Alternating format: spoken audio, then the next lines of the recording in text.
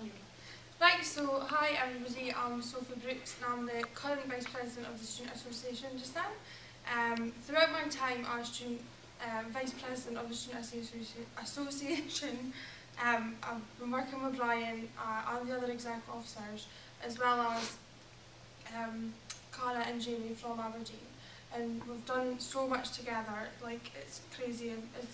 You don't actually see the amount of work that we've managed to do together.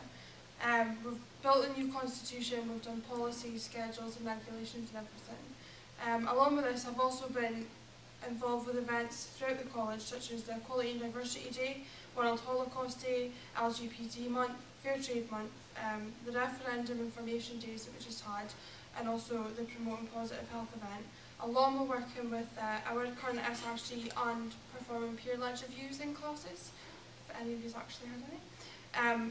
Along with promoting the association through events like college open days when we have them. I feel like throughout my time as Vice President I've learned so much from Brian and from my other peers, and I definitely feel like I want to carry it through, and there's still so much that I actually want to do for the Student Association. Things that I want to do is build up the social aspect of it, so doing things like clubs and activities, building up sporting teams, so a football team maybe getting pool tables in for student use, and actually build up, a good student engagement, because it is something that we do need to build up, I think.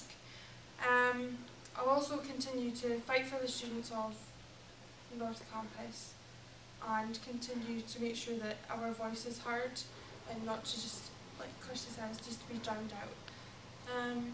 So thanks for listening, and I look forward to any questions that you may have.